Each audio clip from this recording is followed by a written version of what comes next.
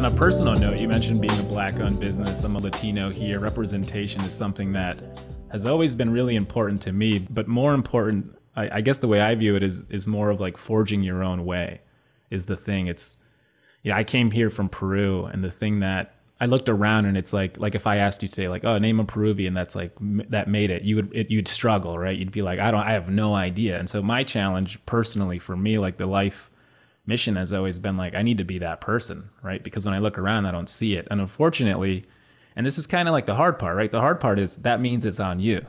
That means if you look around and there's nobody, that means you better be the one to start making moves for your family or whoever, just so that, even if they choose to be inspired, they have something to point to and go, well, that looks like it's successful.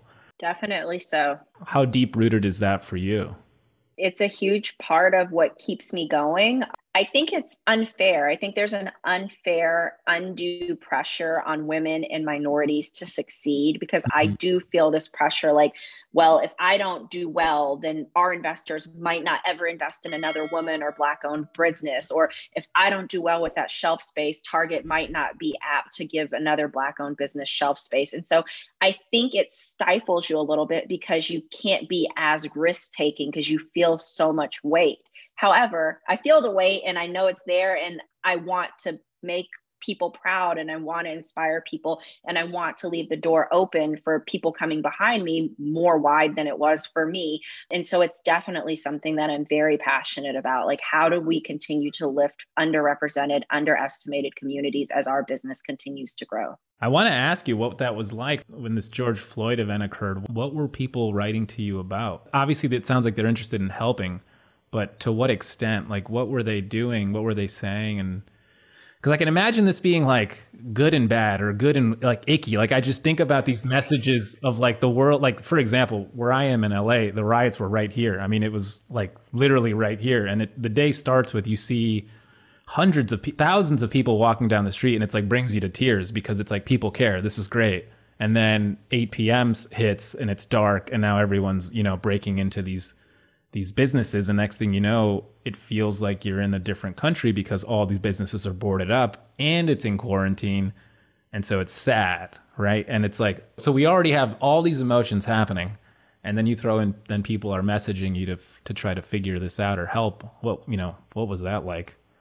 It was lots of influencers and press and celebrities saying, let's shop Black-owned businesses. And the thing that was frustrating was there's not that many nationally scaled Black-owned food businesses. And so we were on every list, which I was proud of, but just really brought to light again how few people are in this position. And that's not a good thing. And so that's what we saw. We also saw retailers make commitments and investors make commitments about adding diversity to their shelves or to their portfolio. I appreciated when people were more public and also more quantitative in what they were going to do, because, we can ask for the receipts a year from now and like see if people really held true to that. And so it was just a level of press unlike anything we had seen before, which really supported our e-com business, helped move our product off the shelf. Thankfully, June was one of our best e-commerce months at the time was our best by far month in our e-commerce history. And we had partnered with a group called the Food Equality Initiative that was started by a Black woman in Kansas City whose family was experiencing food insecurity, and her kids have food allergies. And so they bring allergy-friendly foods to food insecure families. And we were able to, with a portion of the proceeds from our online sales in June, thanks to all of that inbound, feed thousands of families, 4,000 families across the country. And so I hope that there were some good things that we were able to do because of what happened.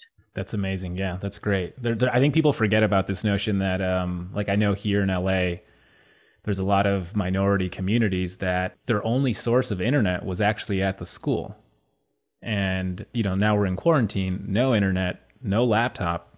And so now they're basically without education. And this is where the gap widens, and no one talks about this, right? And so it's just nice to hear your story where you still looked out to help those people that obviously still represent the community and make up a large part of it.